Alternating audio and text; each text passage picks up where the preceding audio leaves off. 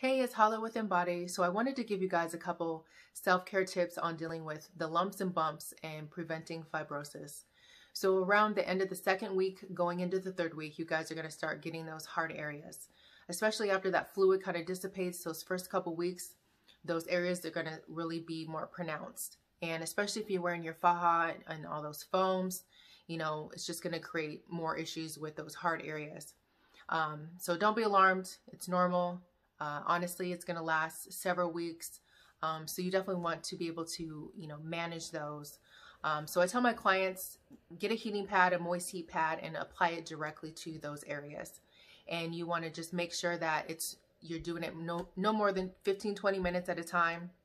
After surgery, your skin can be numb. So you just want to make sure you burn yourself. So, there's kind of a limit on 15 to 20 minutes, and you can do it throughout the day. So if you want to do it several times during the day, that's fine. Take your faja off, but make sure you have a layer of protection between your skin and the heating pad.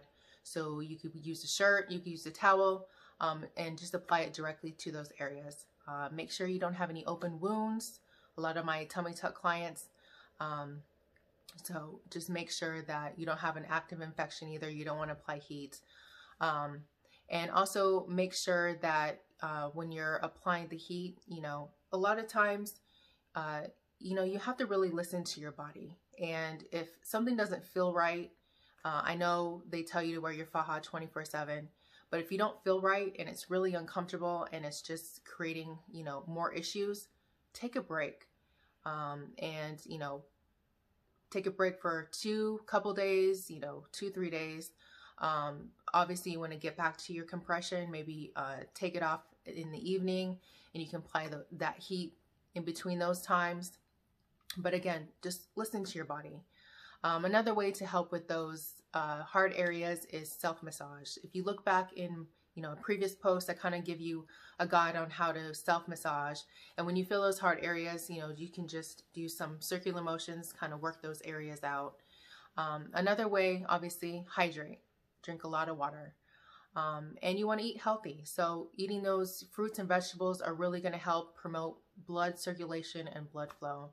And, those aminos and just the multivitamins can kind of help aid your body in healing faster as well. And, move, walk around, get that blood flow going, and, it'll help you feel a little better. So just a couple tips. Like I said, if you're getting those hard areas, which you will, apply that heat, massage, hydrate, walk, and, be well.